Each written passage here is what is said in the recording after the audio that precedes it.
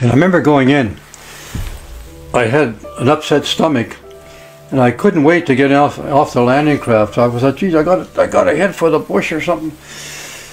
And we got off, and there's live ammo. I had 2-3 gauge. I had what you call a Bangalore torpedo, which is a long pipe loaded with explosives, and on the one end was plugged, and the other end had the detonator. And you shoved it underneath the barbed wire, and you struck it, and it blew a hole in the barbed wire 4 feet wide. So I ran ahead, I struck it, and I headed for the bush.